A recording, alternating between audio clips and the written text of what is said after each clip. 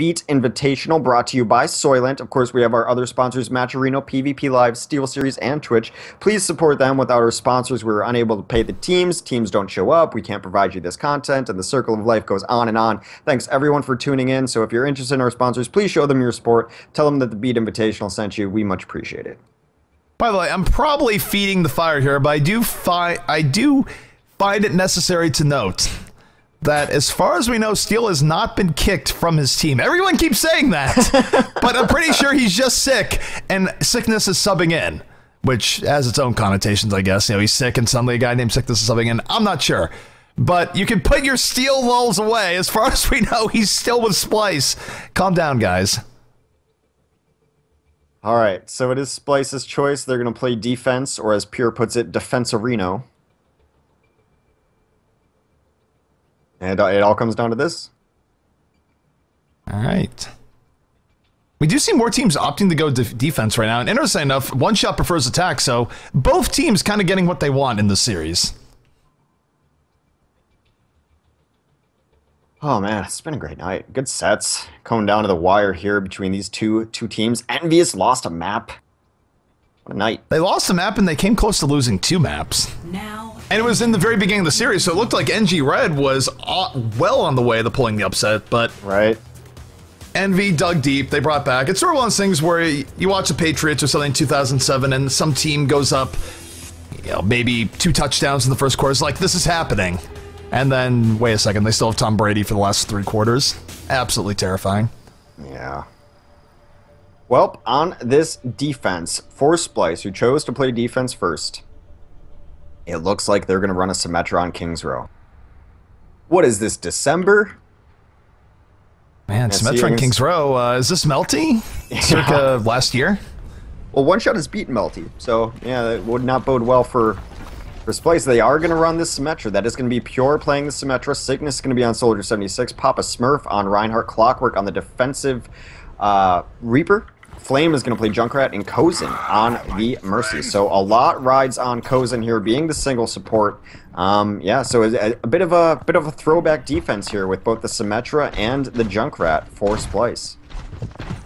All right, so with a blast from the past. Meanwhile, taking a look here at the offense coming out from the side of One Shot. It's going to be Ultimate Weapon here on the Pharah, Chronic on the Reinhardt. Dot very well could be on this Hanzo. Usually he's on sniper-type characters, and some teams do like running Hanzo, including Envy, so might be feast or famine here for the side of One Shot. Meanwhile, Sakari on the Mercy, Rolf on the Roadhog, and Exy on the Zarya. By the way, I'm just saying, Chad, all this focus on Steel being missing, no one cares about Psycho Waffle being missing. His computer died. He wasn't kicked or anything like that. Not a single mention of Psycho Waffle in the chat. I miss you guys are monsters. Alright, so let's watch what Dot can get done on in this Hanzo. So kind of a clash of old and new styles here, as they're doing a very traditional Kings Row defense, and kind of this is the new wave of Kings Row offense. You run triple tank in a Hanzo. Really, you so nice right pick now early for the first pickoff. Yeah, taking out Flame early, that's big. Roadhog Cook was on point. This is now 65. They have momentum going forward. The defense has to be a little bit more passive in how they deal with this. We do have the Reaper trying to get into the back. Clockwork having the back off. 2 kills now for the offense. Make it 3 as Dot finds Pure. And you might be able to say goodnight to this one as far as the first point goes, because I'm not sure the defense can get back on here in time. Yeah, with no teleporter up, with Kozin out of this fight, the positioning this combo already has over the top, that's it. That is definitely first point. Dot's going to stay on this Hanzo. Really what they're looking for is enough poke damage to hit this Graviton Hanzo. That is the dream combo in Overwatch. You can't do anything to protect yourself against it. Does Transcendence heal at a high enough rate to Trans? It might. I think so, but I gotta say here, as far as this goes, this is really rough for Splyce. If they need to drill anything after the series, win or lose, they need to look at their first point defense, because their first point defense, especially against One Shot right now, has been absolutely miserable. Yeah, it's been rough. So they do have Dragon up, Earthshatter's about to be up. I mean, everything is going in favor of one shot right now. There goes oh my goodness, Earthshatter. Clockwork gone to the back line, picks up the triple kill. The res though comes out, that's gonna undo all the work he just did, and honestly, coming from the one-shot perspective, they still have the ability to push this forward. You have the tech though coming up from Sickness from the back, aided by Clockwork. They're flanking this back line, looking for anything. Ultra Weapon, though, again, knocked them off, takes out Kozin, but not before the defense gets pretty far back. And here comes the tire. Oh no, the tire's in the Graviton. Wait, the tire's unleashed. The tire will go down the dot in the end. Yeah, I mean, they got the Graviton they had 4, but the angle that Dragon ended up taking only ended up killing 1, which is unfortunate. You save up trying to get that combo. I think they want to hit another one as Dot is remaining on this Hanzo. You know, I think that might be the first time I've actually seen a tire get sucked in by a Graviton. Apparently, it's a thing. You'd think you would just ignore it, but no. Nothing gets past the forces of gravity. Either way, the offense is really pushing this forward. Splyce is giving up an awful lot of ground right now. They're going to have to move in just a moment. And here comes the speed boost. Clockwork moving to the back line. Not able to get Chronic. The Zarya shield saving him in that moment. Now looking for Dot. Soundbearer is out though, and Clockwork kind of on an island by himself. Needs to get out of that situation before it gets worse. Decent attack here coming out from the side of One Shot. Well, they have the shield and the defense does not, so they're in trouble here. They're going to be taking so much damage. The Fire Strike takes down Flame, of all things. Ultra Weapon holding on to the barrage, coming in over the top. Takes out Pure. That's another kill here for the side of One Shot. And now they're just going to push this forward, continue doing what they need to do. 3 kills to their name. And this is a little bit rough here for Splyce. They're giving up an awfully fast time. They also have pretty much every ultimate you could want right now. I mean, Chronic did have to use his Earthshatter to make sure they got that point. Sound Barrier is down, but Rolf is charging rather quickly here, and they've got the Dream combo. They could combo anything with this Graviton. It's really just going to be up to Xe to find his moment. They might actually force them around by hitting a barrage behind and then Gravitoning in front.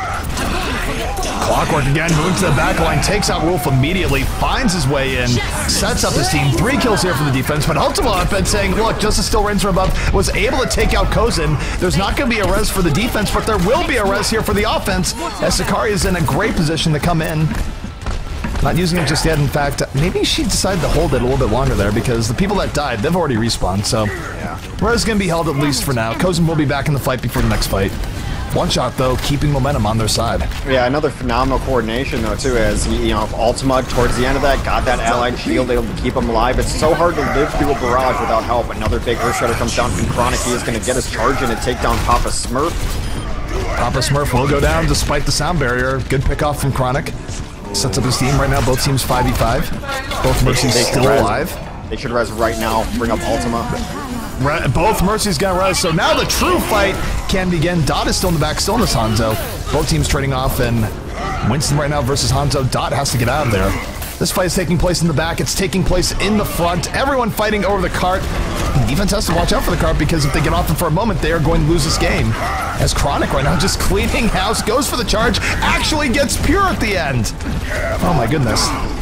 Big Earthshatter knocks down 3. This is absolutely what One Shot needs right now. They are bullying out Splyce, and they are going to cap it with 3:51 remaining. 5:08 is the time. Chronic's fingers got to be tired. He swung his hammer for about 30 seconds straight there, just holding down M1, cleaving out the cart. Pretty good time, though. I mean, 5 minutes is nothing to sneeze at. They didn't really get slowed down very often here. They ran the Hanzo the whole map, got some good effect off of it, too. So that's it. That's our final half coming in. They need to finish out this map, does Splyce, in 5 minutes. So that 5 minutes is a beatable time, but what they're going to need to do, probably the most important thing for them to do, is get point A, if not on the first attack, by the second. If you get gummed up at point A, the odds of just rolling through second and last at the speed you need to roll through, very, very unlikely. Yeah, I definitely agree. Alright, well, take a look here at the defense as it sets up. The defense, of course, will be in red. It's going to be Sakari on the Mercy, Xe on the 76, Ultima Weapon on Reaper, Wolf on Lucio, Chronic on Reinhardt, and Dot going to be on that Hog.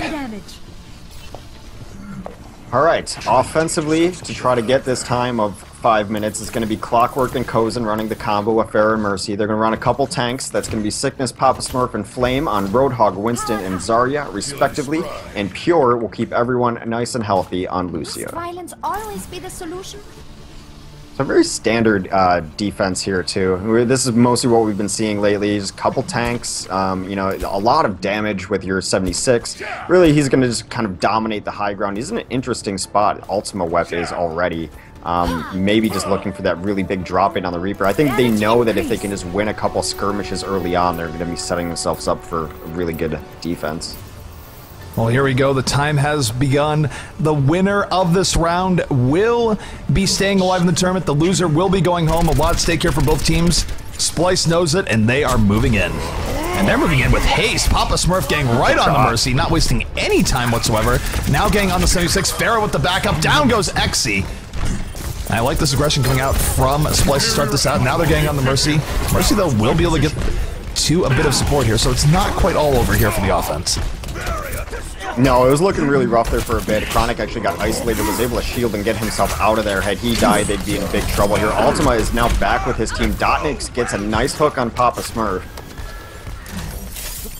This is looking pretty good now for One Shot. If they can get 1 or 2 more picks, they should be able to hold this. They are under a lot of pressure.